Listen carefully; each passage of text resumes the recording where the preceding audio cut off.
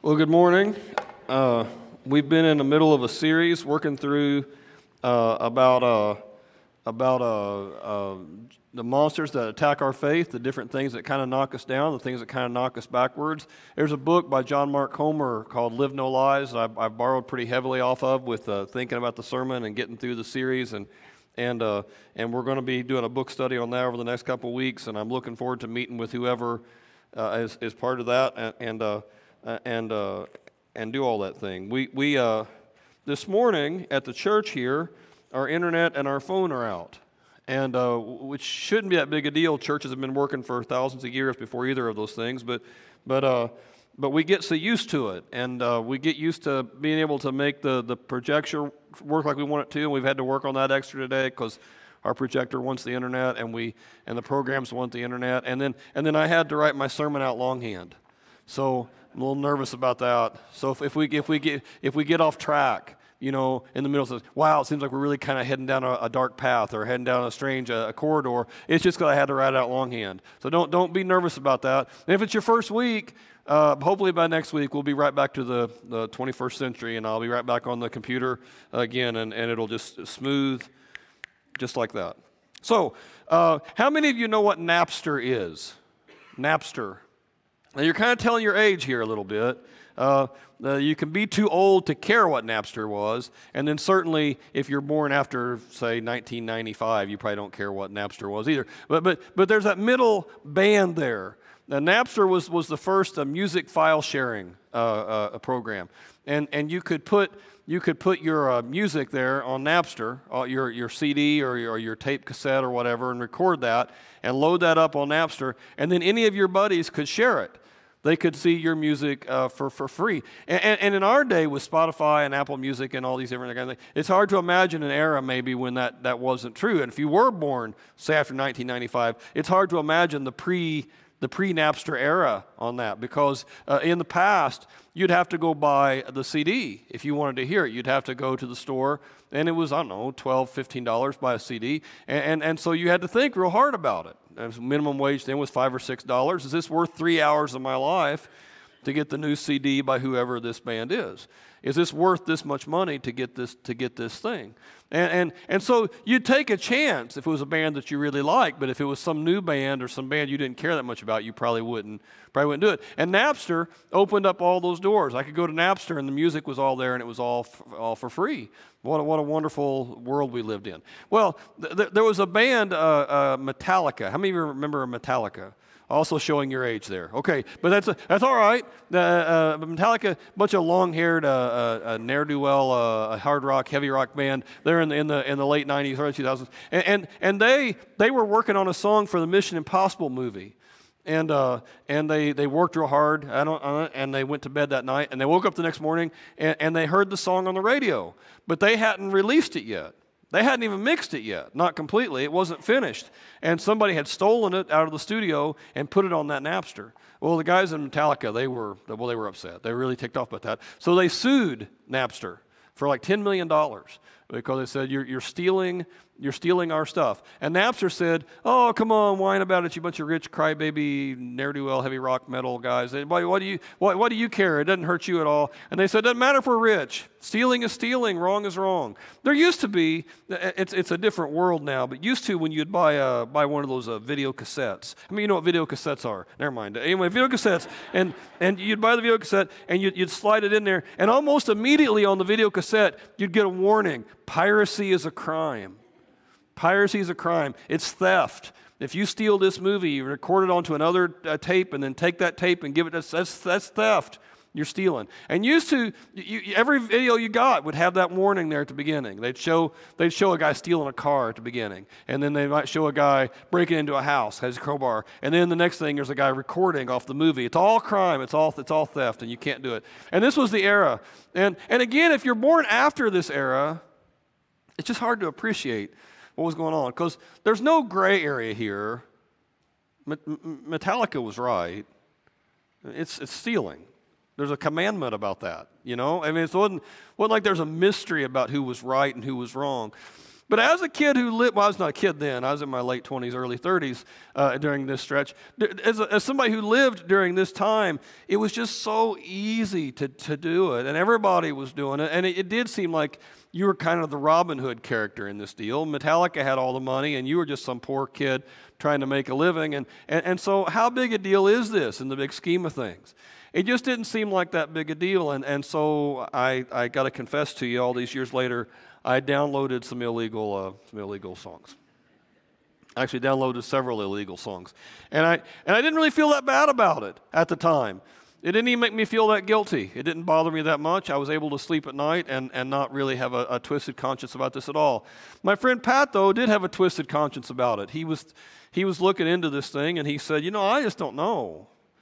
I think Metallica was right all along, which is a sentence that no one's ever said in the history of the world. I think Metallica was right all along, I think they knew what was going on, and we didn't know what was going on, and so maybe this is theft. And I don't think as a Christian we should be doing it. And a lot of people piled on. Oh, come on. It doesn't hurt anybody. It's not that big a deal. And again, there was never a gray area. And they might even get mad at Pat. My friend would say, oh, you're just judging us. Don't you judge us. Who do you think you are, and we're not doing anything wrong. And like judging was worse than stealing in that paradigm. Yeah, I'm stealing, but at least I'm not judging people. And judging people was even worse. And that's the world. When you're trying to figure out what the world is, that's the world. That's what the world is. Everybody's doing it. Everybody's going this direction. So we decide because of that what's up and down and right and wrong. Now, over the last few weeks, we've been talking about the three big monsters that attack us, the devil and the flesh and the world. And we even defined it a little bit. The devil, that's deceptive ideas, right? The devil's lying to you. He's whispering lies to you. And they're not just any lies, but they're lies that appeal to your disordered desires. They appeal to the animal part of you. They appeal to your flesh. Right? And when he's whispering lies and it appeals to your desires and you're in a sinful society, it gets pretty easy to offend and justify what you're doing. Well, everybody's doing it. How big a deal is it if everybody's doing it? And you determine what's right and wrong and up and down based on what you see people around you doing, and that's the world. And it doesn't have to really be right or wrong. It doesn't have to really be up or down. But if everybody's doing it, we can kind of defend it in our head, make it seem like it'd be okay for us. And we let the world decide what kind of people we're going to be. Now, Jesus warned us about this thing. He did. He said, what good is it if somebody could win the whole world but lose their soul? In other words, it's possible, he says, to live in such a way that the whole world will applaud every decision that you make, but you're still going to be ruined at the end. Right? And it doesn't take like a hard search through like People magazine or TMZ website or something like that. And you see that people, just because they're famous and good looking and rich, they still struggle with addiction. They still struggle with things like anorexia and self-doubt. You still people get into these huge clouds of depression. I've got a little bit of a cough. I coughed first service and I turned my head like this to cough. I'm wearing a microphone. And it still shocked the church pretty good when I did it. So I'm going to try not to do that to you here second service if I can. Halls. Jesus said, it's possible for you to please the whole world, but still lose the bigger part of you. And so you need to make right decisions on this thing. You need to make sure that how you're defining right and wrong goes with what God thinks and then keeps you on a straight path. So let's think about what the world is and what the world means. The world in the Bible gets used two or three different ways. Excuse me. We'll try not to have that happen again. I was fighting it all morning. The world, in English, the word ball can mean two or three things. You could play with a ball. You could go dance at a ball. You could have a ball, I mean, you're having fun. And the same English word means lots of different things. Well, world is like that in Greek and in Hebrew. It means two or three different things. On the one hand, it can mean the planet, right? The song we sang earlier, I'm in the forest glade, or I'm on the mountaintop, I think how great you are, God. That's the world, and that's a good thing. God's not against that world at all. That's not a thing that's going to hurt you. In fact, a lot of people could do quite a bit of good just going to sit under a tree sometime and think about their life and think about where they're going and what they're doing. There's also a way to look at the world where you're talking about people, like all the people of the world. And the Bible's not against that either in terms of just people. John 3:16, God so loved the world, gave his only son. And that kind of a picture of the world, we're supposed to do that. We've got a sign in the back of the church here. We're encouraging all of our people to talk about their faith to others who may or may not share it, to share your story or to share what you know about Jesus or to invite somebody to church. And if you do that during the week, I encourage you to light up one of the bulbs there in the back. Light it up and let people know that the gospel's for everyone. And we want to love the world and reach out to the world as much as we can. But there's another way that the world can get used, that phrase in the Bible, and it refers to sinful society. And specifically, it's society and culture without God's influence. It's what the world would be without God influencing it at all. It's how the world acts and thinks and operates without. You know, you think about in history, how could a country like ours enslave people for hundreds of years? I mean, how does that happen? Well, it happens slow. You know, at first it's not everybody, but it's just a few people, and then before too long, it's kind of a tipping point, and there's a lot of slaves being brought in, and it seems like some of the families that have slaves are richer maybe than some of the families that don't, and so that becomes attractive. And so there's more and more families coming in with slaves, and then eventually there's a tipping point. There's so many families with slaves, well, who am I to say what's right and wrong? You know, who am I to judge anybody else? Maybe that's okay, and suddenly your whole culture sunk. It doesn't happen fast. It's just a gradual accept. How did Hitler get a whole nation of Europeans to go for his brand of Nazi thinking? How does that happen? Well, it's the world. It's everybody's on the same page. Everybody's talking the same way. It's getting into the media. It's getting into the magazines and the books that they were allowed to read. And before too long, it's just how everybody thinks. And you don't really question it any longer. It's just what everybody's doing. That's what everybody believes. It's what everybody. There's a Netflix show a couple of years ago called 13 Reasons Why, and in the deal it talks about suicide. And they found the people who study such things that after Netflix released this thing, that the number of suicides went up. And it's kind of a crazy thing. How's that possible? How could just watching something like it on television influence people but it's how the world works. If enough people start kind of going that direction, you can make the assumption that maybe that's what the right way is. If everybody's doing it, maybe that's what I should do too. And I know this sounds childish, but we see it. There's a woman named Abigail Shrier. She's a progressive Jew. She's an author and a journalist. And she's wrote a couple of books that I think are really, really interesting. And in one of the books, she talks about the transgender stuff that's going on. And she says as long as medical data has been kept on this thing, transgender has, for generations, been almost exclusively a male problem. Men would think that they were women or think that they should be women. Men would start to dress that way and start to do things to become like women. And when I say the majority, I mean like 99%. It wasn't like it was close. I mean, it was almost all men until the last 10 years. And the last 10 years, the majority is teenage and 20-year-old women. And this Shrier says, is it possible that this is not some genetic phenomenon we're seeing, but more of a social contagion? That people are seeing others do it, that there's been a tipping point, and now people are confused about something they weren't confused about before. Well, she's getting all sorts of hate and death threats and everything else. How dare you bunch of Christians? And she says, I'm not a Christian. And she's not a Christian. She doesn't believe any of the Christian things. She says, and I'm not even saying I'm right. I may be wrong, she says. But I mean, when you see all of this science on one side of this thing, and then in just a few years, it changes so fast. Isn't it possible there's more things going on here than we're aware? Oh, I can't believe you didn't bring that up. What a hate-filled bigot you are. And they just shout her down. And you can't even question things. There's a party line, and we've all got to be on the same party line. If you don't say the same thing all the rest of us are saying, then you're the kind of person we need to watch out for. We need to keep you on a list of some sort because we all got to think the same. And that's the world. And it's just such a common deal that you don't even realize it. It's like you're living in the Matrix. You don't even realize you're in the Matrix until someone points it out. And then even when your eyes are open and you can see it for the first time, other people don't see it. And that's the world. And it's just how we operate. And it's just how we think. And we're told to be pretty careful about this thing.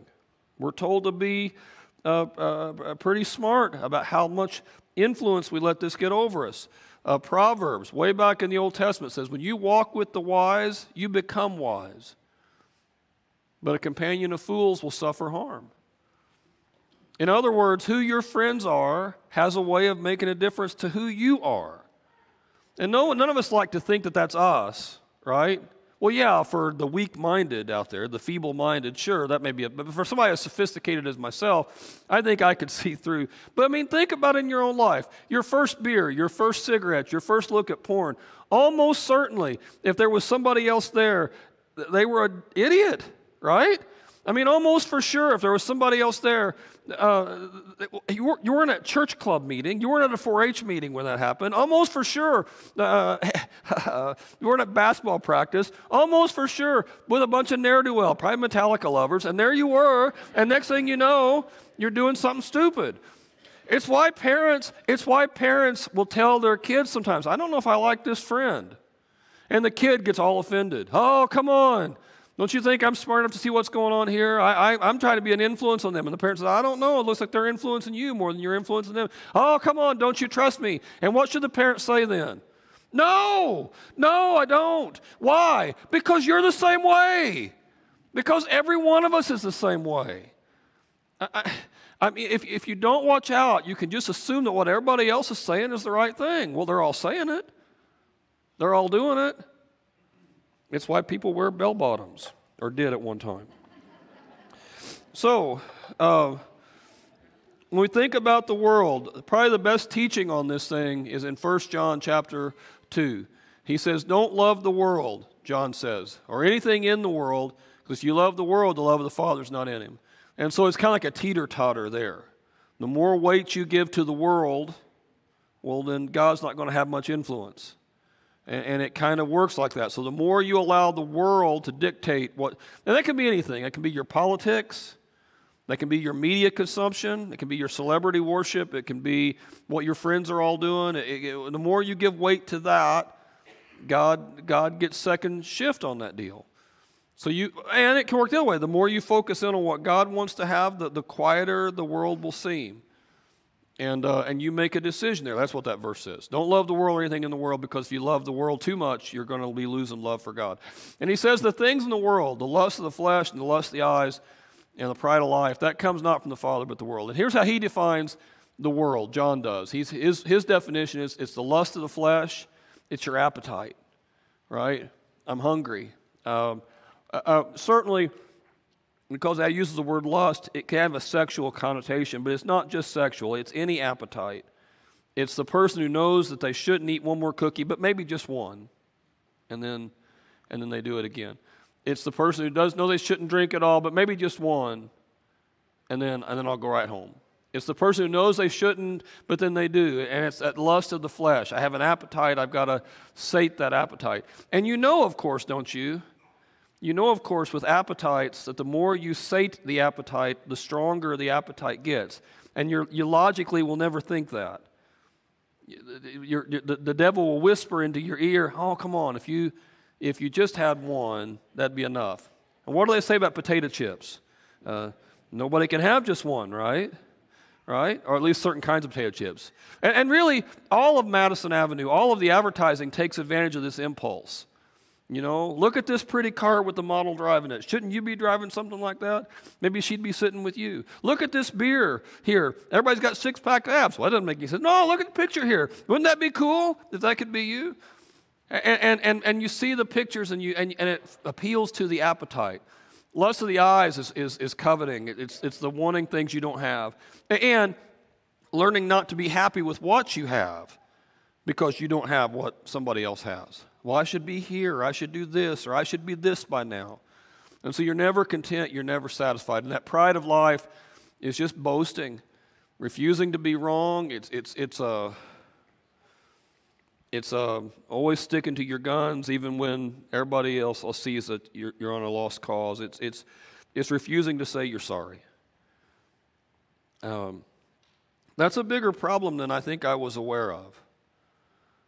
And maybe I'm just stupid about this sort of thing, I guess, but it's just a bigger problem. I think there's a lot of people in the world who just have a real hard time backing down. That triggers something deep, deep, deep in their heart. And the world encourages you not to be that way. It tells you, no, be true to yourself. To your own heart, be true. And you do you. And that's the world. And that lust of the flesh, my appetite, lust of the eyes, and that coveting and pride of life, all the boasting I do, he says that has nothing to do with God. And the more weight I give to things like that, the less powerful God's going to be in my life. And so he says the world and its desires pass away. All those things are temporary. But if you can do the will of God, you're going to live forever. It's about being part of something bigger, more important, more precious, more powerful. And no one's going to necessarily applaud when you start walking down this path. But they'll see it eventually. If God really did make the world, if Jesus really is God in the flesh, then the things that they tell us to do it really is the best way to live. And it will show up if you'll hang in there. If you go to a church conference, like a church growth conference, they'll talk a lot at those conferences about being relevant to the world. We need to reach the culture, We need to speak their language. We need to be able to get into what people are going through and really be on their level. And I will say that we've adopted some of those things here. We don't want to be strange for the sake of being strange, and we don't want to be hard to understand if we can be clear. But sometimes you can go too far with that thing and think that the way to get people to come in here is to be like them. And that the early church stood out because it was different than anything else. It's radically crazy different than anything else. Jesus believed that each person was worthy of God's love. For God so loved the whole world that he gave his son. That he loves the small and the tall and the big and the tiny. He loves the rich and the poor, black and white, and he loves them all. And the early church was diverse. It reached out to anybody, and it elevated the poor. I mean, if we saw somebody in a bind, we tried to lift them up. Well, what if you don't get anything out of it? Well, you don't get anything out of it. I mean, each person is precious. Each person is precious, and if I can lift them up, it's worth it. And there was just nobody else saying that thing then. Julius Caesar didn't agree with that. Caesar thought that riches was a sign of God's blessing. So did most of the philosophers of that time. Most philosophers assumed that the rich have a right to dominate the poor. This notion that all men are equal, that all people are equal, that's a Jesus idea. No one was saying it before him. Jesus said, because you are so precious, because you are so precious, that we need to elevate even the children. He says some verses like that. Bring the children to me, he says. Now, in the early Roman world, they didn't do abortion like we do. I mean, they didn't have the surgical capabilities that we do. But there was some abortion where you would take medicines or different things to maybe go further. And there was a lot of infanticide where you would, if you had a baby and you wanted a boy but you had a girl, you would take her out to the woods and just leave her there and let nature take its course. And that happened a lot. It was common. And the church started saying, no, we're not going to let that happen anymore because each person's precious. Each person's valuable. Each person deserves a chance, and each person is loved by God. And no one else was thinking that way then.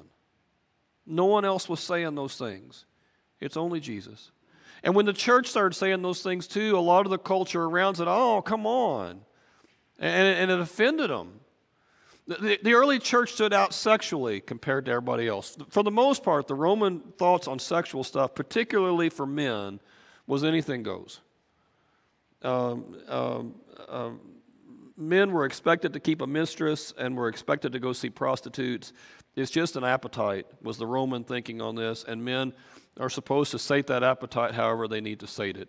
It was common for women, not as common as for men, but it was common to see women carry on that way too. It was common to see what we would see as pedophilia today, where a man would adopt a teenage boy or a 10 or 11, 9 or 10 or 11-year-old boy and make them a sexual slave. That was common. It happened all the time. It was the way that things were. The strong dominate the weak. And when the church said, we shouldn't be this way anymore, a lot of people didn't like it, and they were offended by it. The church wasn't trying to reach the culture. They were trying to lead the culture. And it offended a lot of people. The church preached the thing about nonviolence, that we aren't supposed to get even. You know, if someone strikes you on the right cheek, then you let them hit the left cheek. You don't try to get even. If someone hurts you 7 times, then you forgive them 7 times. You forgive them 70 times 7 times. And you just don't close the door on people. Love always hopes. It always protects. It always trusts. It always perseveres. And nobody else was saying that then either. In fact, a lot of people aren't saying that today. It always kind of stood out in contrast to what our flesh wants to do, and certainly to the lies the devil's telling. I mean, the church was distinctive and different, and they were saying if you follow these kinds of things, you're going to have a better life. You're going to flourish. Now why? Think this thing through for a second. You talk to the hardest atheist that you know, and he will be much closer to Jesus on all those things I just talked about than he will be to Julius Caesar or Genghis Khan or Nebuchadnezzar or any of the great leaders of the past. The hardest atheist you know will say, Jesus was pretty much, he won't say it like that, but it's pretty much right about people being worthwhile and about racism and about caring for little children, and about how sexual abuse is terrible. The hardest atheist you know, who rejects God in every other atmosphere, he's adopted most of the Christian ethic on this thing. Why? Why would the world evolve like it has? Because it absolutely works. The life of Jesus, it just works. The God who made us has designed us to be a certain kind of person, and when we walk in His path, we flourish. And it's hard, and you see it. You notice it. It has an aroma to it that's magnetic, that you just can't hardly resist. I mean, when a person makes a decision to put God first, they shine. And we're called to be those kinds of people. Now, the first week we talked about the devil, I said he lies to you all the time, and the antidote to that was to read your Bible more. You got to know what he says. You got to get involved in Bible studies. You got to get involved in just keeping up with it. Memorize some verses, but you've got to get the Bible in your head. That's the secret. Last week we talked about the flesh and our disordered desires, and the secret there is to learn to love and to serve more and to push yourself out there a little bit more. But with the world, the solution to that is the church. Now, before I get into this thing, even this morning, I had a conversation with somebody. I recognize the church is flawed. Some of the most painful moments of my life have been at the hands of church people acting on church business. And some of that is because of the occupation I've chosen, and I see that. But I have found that sometimes Christians can be just as mean or meaner than anybody else that you know. The church is full of hypocrites, say people outside the church. And if you're being honest with yourself, it's probably true. I mean, I want to do the right thing, yet I retain this awful capacity to do the wrong thing, provoked a certain way. I want to be the right kind of person, yet I know myself. And I'm sitting amongst people who are the same as me on this. Nobody has it all figured out. We're all broken. And yet I am convinced, I remain convinced that the Church of God is the hope of the world. When a people come together and say, we want to put God first, and we're going to do the best we can to keep Him first, and we're going to try to love and serve each other, we're going to be guided by Scripture, and we're going to put Him first, and we're going to forgive freely, we're going to follow His example, I continue to believe that it's the antidote to everything that's going wrong. And that the world is hungry for that sort of thing, even if they don't know it. I've never wavered on that, and I believe it now more. When I first got into ministry, I was a youth minister. I was not a great youth minister. I was not a popular kid in high school. I did not get more popular as I left high school. It wasn't like, oh, the older nerd is much more interesting than he was when he was younger. No one took that attitude with me. I was president of my FFA. But it didn't have much social credibility to that, and people weren't that impressed with it, and it didn't really lead me. But I did the best I could. As a youth minister, I did the best I could. I tried really hard, and I tried to love on them, and it seemed like, especially at first, my youth group was a lot of broken kids. Most of the kids in my youth group did not have two parents at home. Most of the kids in my youth group were dealing with some pretty heavy stuff that I had never dealt with. I grew up in Paoli. Some of those things we never had to fool with, or if they did, I never went to those places. But I'm helping them navigate it and trying to figure it out and trying to figure out what's going on and how can we get this thing together. I remember one girl there, and her name was Dawn, and Dawn came every week, but she was just so ticked off. And she was just so ticked off, and it was easy to make her ticked off. And I don't know all the reasons she was ticked off, but I know there was things going on, and her family, there was some stress there, and like in every family, right? And there was things going on, but she kept coming. And I kept talking to her, and I really loved her, and I loved her family, and I tried the best I could. And I saw the other night, I'm on Facebook, and there's this picture of her, and she's with her husband now. They've been married almost 20 years and 25 years, and there's just all these kids, and they're getting older now too. And one of the kids has got a fiance, and everything's looking. And I wrote her on Facebook. I said, "Way to go, Dawn, you did it. You did it. I'm so proud of you." And she writes back, "That means more than you know." And that's the church. That's the church that doesn't let go of somebody to spin off the rails. I go to church camp every year, and I'm just caught by it. And it's not so much, again, the youth, though I enjoy hanging out with the kids. But I know my own strengths and weaknesses. It's just getting away from the world for a few days. There's something so magnetic about that. And usually the first couple days it's not smooth, but by about Tuesday or Wednesday, we've gotten far enough away from the world that people are genuinely starting to look out for each other, and they're genuinely starting to talk like a redeemed community would talk, and it just changes.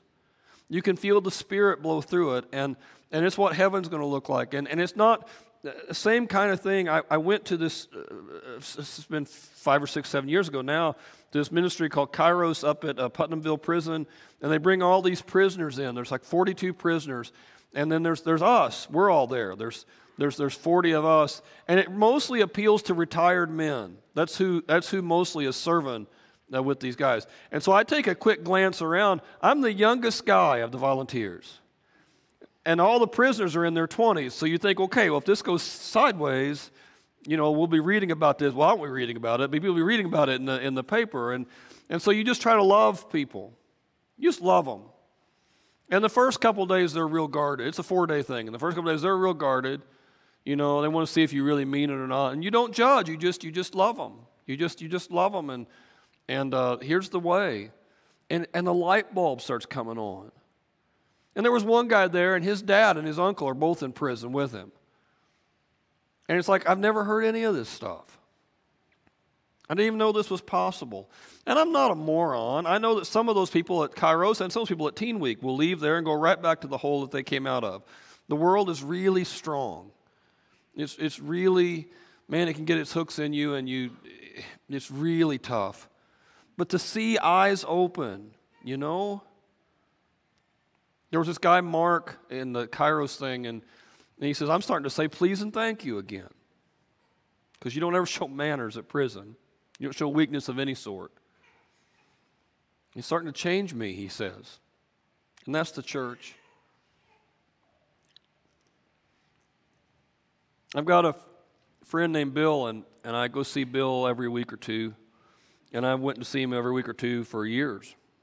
And he's just the coolest old man. I've always thought he was. I've just got so many different. He took the kids all sledding when he was in his 80s, and he's in his 80s flying down the hill in this sled that he made himself. And I remember thinking, watching that's the old kind of old man I want to be.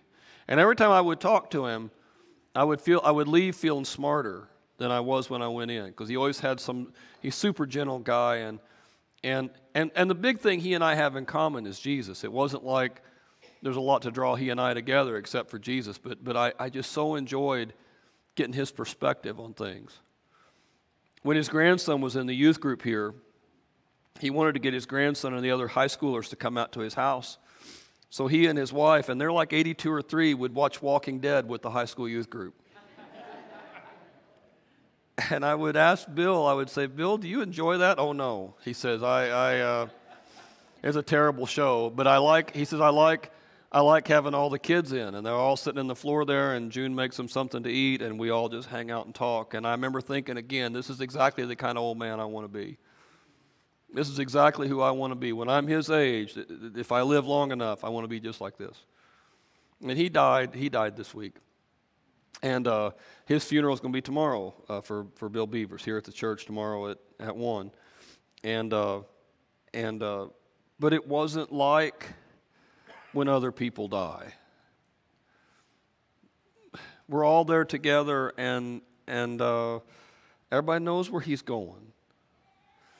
He's lived the same way his whole life, and you see the evidence of it all over the place. You can see what he stood for. You can see what he believed. I mean, you don't have to wonder about where he was at. And it's not like he was a perfect person, because there are no perfect people. And it wasn't like he was not a hypocrite in bad moments, because everybody has that thing. And it wasn't like his kids didn't occasionally think they needed counseling because they're growing up with him, because we're all sinners, and that's what people do. But there's a power in a life authentically lived for Christ. And it's palpable. You can taste it. It looks like something. And that's the church. And the reason we beat this drum so much about you getting involved in small groups or you getting involved a little deeper here in the program is there's something so powerful. It's not uncommon at all for somebody to tell me, this is the best part of my week when I get with my small group. And we just, and what do you talk about? We might talk about it. Who knows? It could be anything. You start by talking about the Bible study, but it might launch off onto some other thing. And I'm learning about their lives, and I'm getting to know them better, and we're walking through this thing together. And that's the church. And the reason we beat that drum so hard is because it works. It just works. And just to get a little taste of that in the middle of everything else that's going on, maybe just the nudge you need to do the right thing. Because the devil's not going to quit working, and your flesh is always going to war against you. So to hear a competing voice against what the world is blasting into your ears, such a precious thing.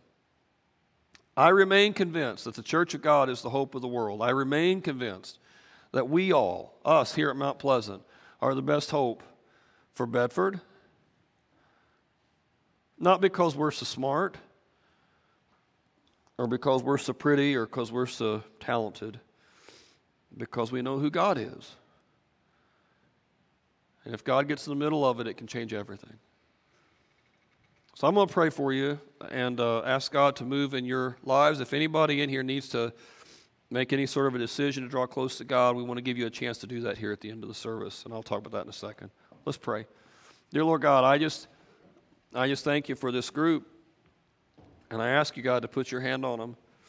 And if there's somebody here who feels like they are pretty distant from you, that maybe they've listened to too many of those lies and they've allowed themselves to go places and do things maybe they wish they hadn't, I pray, Father, you help strengthen them up. For the person who feels alone, kind of battered by the world, feels like they don't measure up, I pray, God, you hold them up strong. And Father, let us lean into each other here. In Jesus' name, amen.